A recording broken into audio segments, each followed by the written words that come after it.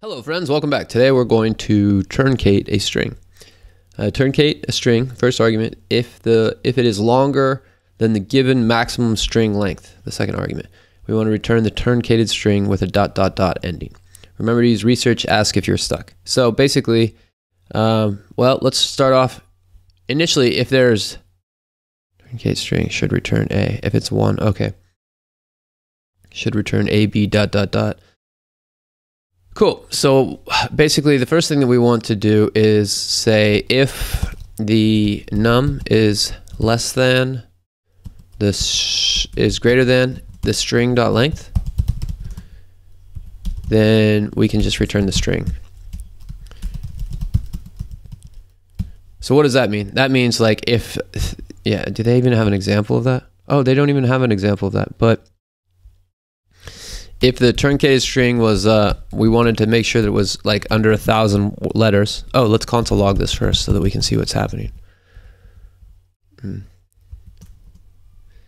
it's just going to return a tisket, a tasket, a green and yellow basket. Now, if it's 10, what we want to do is truncate that. So instead of returning string, we want to say,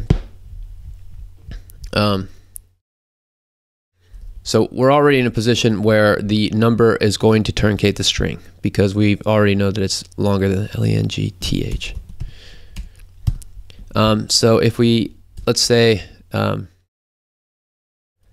if the number is smaller, if the number is smaller than the length of the string, then we want to return the string plus ... But then we also want to say the string at the .slice from position 0 to number. So with this one, let's see if this is the right. Let's do the truncate string.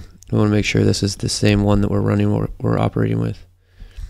If I were to put this into here, a tisket, this is what it should return, a tisket. So we're returning from the beginning of the string to the number, and then we're adding on the ... to the end. If we run the test, I think that should pass.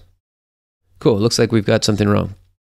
Now let's pull this guy into here and see what's going on. So here, a tisket, a tasket, a green and yellow basket. And it should return a tisket, a tasket, a green and yellow basket. Return the string.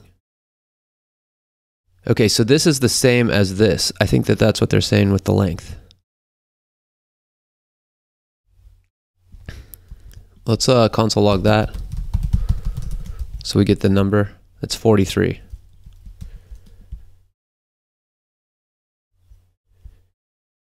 Okay, that's 43. Okay, so what's happening here is this is a tisket, a tasket, a green and yellow basket, and then they're doing it again. And so this is coming out to 43. Now this is exactly 43 long. And so what does that do? That makes it so that because the number is not greater than, it's equal to string.length. So we want to make this greater than or equal to. That way we return the string here before we return it down here with the ... added on. So if we run the test, that should pass. Awesome. Hope you guys enjoyed this one, and we'll see you in the next lesson.